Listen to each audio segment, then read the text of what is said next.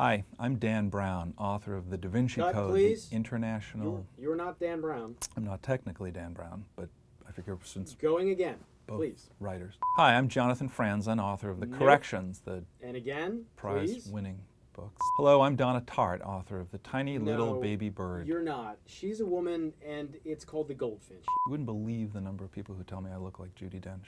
Let's go again.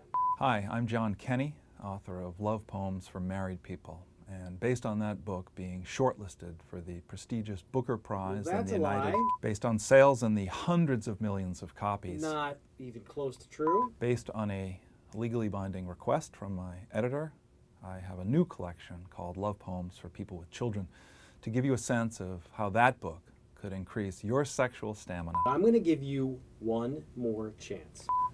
Hi, I'm John Kenney, author of Love Poems for Married People.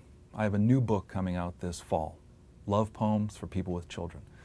To give you a sense of what you might expect from this new collection, I thought I'd read some actual reader reviews.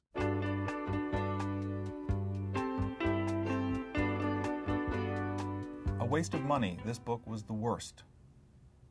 Even my husband thought it was without merit. So thank you to my mom. Hate Poems for Almost Divorced People is a more accurate title. Hated this book so much. That's in all caps. So. This is a sublime and remarkable collection, surely one of our finest poets, writing at the top of her power. You know what? That's my bad. That's a review from a collection by Mary Oliver. So, a toxic little book touting the selfishness of men. One of my favorites.